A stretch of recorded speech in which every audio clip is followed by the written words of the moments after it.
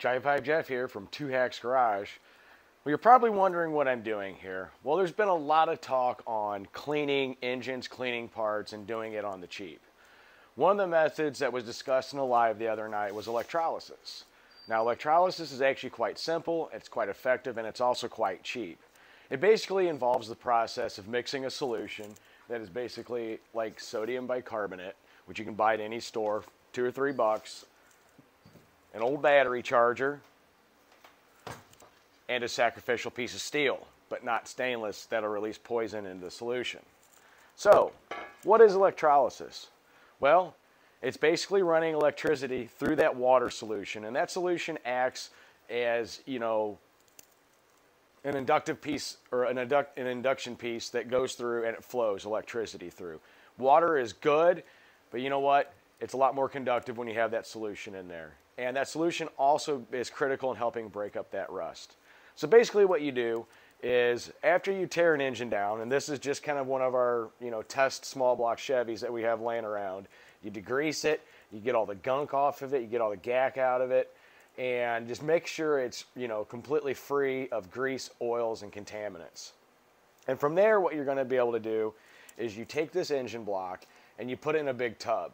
And you want to make sure the tub's big enough for it to go in there. And you just lower it down in there. And what you do is you mix up a solution of water and the sodium bicarbonate, aka Arm & Hammer laundry booster.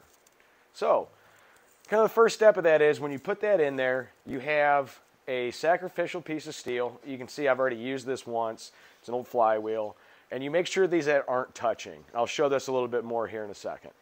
You put your engine block down into the solution, your sacrificial piece of steel that's not touching the block. You hook up your leads to those. So your negative lead will go to your engine block and your positive lead goes to your sacrificial piece of steel. So what's that do? Well, here's exactly what it does. As that energy flows through that solution, it actually starts getting in with that solution into that rust and starts breaking it free from the actual cast iron block. You don't want to do this on aluminum. So when that starts happening and breaking that free, bubbling, and all that stuff, which you will see, it starts pulling it towards your sacrificial piece of steel. What will happen is all that junk rust connects to this. Now, this does take some time. I did this once before on this block for about 4 hours just to test it. I wasn't exactly happy with the results because there was still a little bit of more rust in there. And I decided I wanted to do it again. And one thing I did notice that I wanted to do was pull it out and turn it around because that's going to want to flow through there, the electricity, one way and not the other. So it does help to, kind of do a little bit of research on this. And also what you want to do is make sure you have ventilation. This does produce hydrogen in the process and we don't want your shops to go boom. That would not be good. So what we're going to go ahead and do is we're going to go ahead and get started on this. And I'll do a time lapse of showing you how this all works. But when I get it all set up, I'll explain what I'm doing. See you in a few.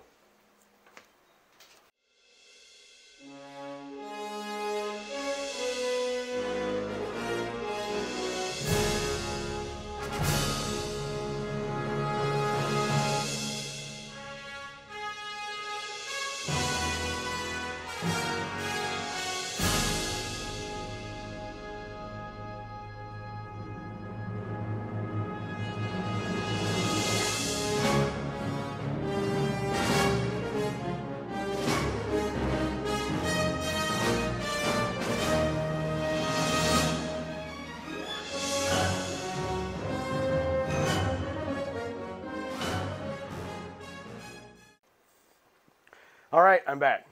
And as you saw, I was filling that up with water a little bit at a time and putting the solution in. Yeah, I was using a bucket. Everyone's probably wondering when you use a hose. Well, it's still cold here in Illinois and haven't got all the hoses out and hooked them up yet. So I just use good, clean, hot water from inside. As you saw, I put a little bit in there, mix the solution, a little bit more, mix the solution, put the engine block down in there. Unfortunately, my tub isn't quite big enough. You see a little bit sticking out. But as I said, this is more for demonstration because I've already done this. So that solution in there, it will mix up pretty decent. And I'm just going to add a little bit more. I don't, the ratio on this, just dump it in. This isn't rocket science. So the next step is to hook this thing up. So as you can see, I got my sacrificial piece of steel here, and I just used an Irwin clamp it on there. You don't want your surface that's going to be cleaned to touch that. You need that gap in between it. So here's what I'm going to do. So I'm going to hook up the battery charger. I use an old analog style one. The digital ones seem not to really work with this. So you can find these cheap a lot of times at garage sales for a couple bucks. You know what? Buy them up. So what you do is you take the negative lead to the side that you want to clean, which is the engine block, and I'm going the furthest away, trying to get stuff to pull all the way through here. And I'm going to put the positive lead on my sacrificial piece of steel. So basically, what I'm trying to do is create electricity to flow from the furthest end of this engine block, with all those little passages, to this. Now, mind you, I did clean this really, really, really well. Kind of a tip on cleaning an engine block: oven cleaner is your friend. Just don't use it on aluminum. But I had sprayed this down, degreased it multiple times, and a lot of oven cleaner. So it's clean. I've already done this process once, but this is more for demonstration. So now that I have this set up, I'm trying to produce a electricity flow from the furthest end back. Have my gap here, nothing's touching. And let's see what happens. So I'm going to go ahead and put this on time lapse, kind of step away from it. Just as that safety tip, once again, make sure you have proper ventilation. This does create hydrogen. Also, when you connect these, make sure your battery charger is unplugged first. So I'm going to go ahead and plug this in, let it rip, and we'll see what happens. See you in a little while.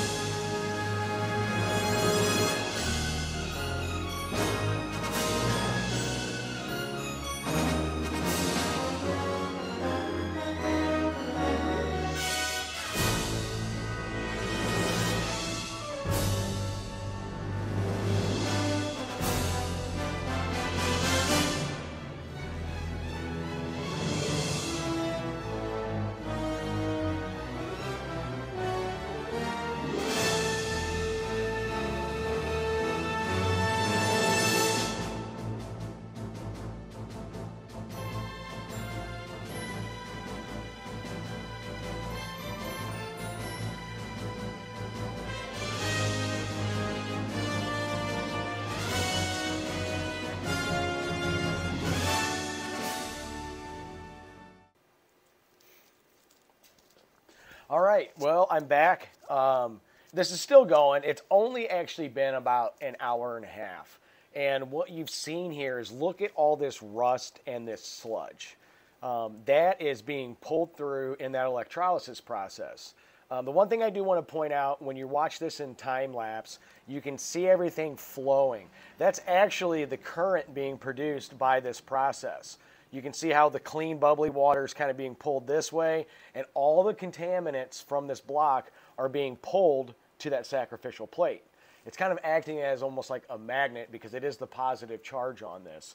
All of that gets contained to here, and what ends up happening is when you pull that off, you'll see all that rust and that junk attached to it. One good idea that you can actually do is reverse this. Since I am pulling for the furthest point of this block, you can actually take this, put the plate over here, and switch your leads and pull the opposite way. One kind of thing you might have seen was I was adding a little bit more solution here and there. When you have one of these old chargers, you watch the amperage gauge. You want it to be pegged as high as you can on this process. And I noticed that it was high and then it dropped. What that was telling me was it didn't have enough current going through it. So I added a little bit more solution, mixed it up, and the needle went and pegged. Little tip on this: the higher the amperage, the better it's actually going to work. So as you can see here, this actually does work. It's a little bit of backyard science. It's cheap, and you know what? It's kind of fun. So what I'm going to do is I'm just going to let this thing go, keep on going, and here in a little bit, what we'll do is we'll pull it out, and we'll see what happens. I will catch you guys here in a little while.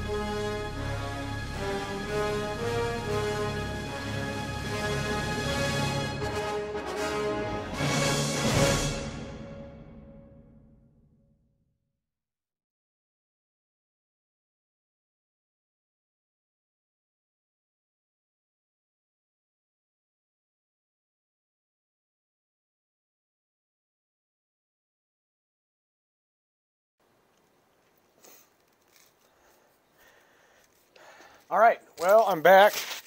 And what I did was I let it go for a little bit longer. Probably only did this for about 2.5 hours this time. But as you can see, it really started working that rust out of here.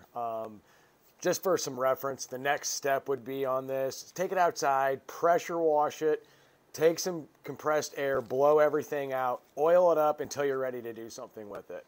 But you know, it really works well getting into all the little water jackets in here, getting inside of it, and pulling that rust out.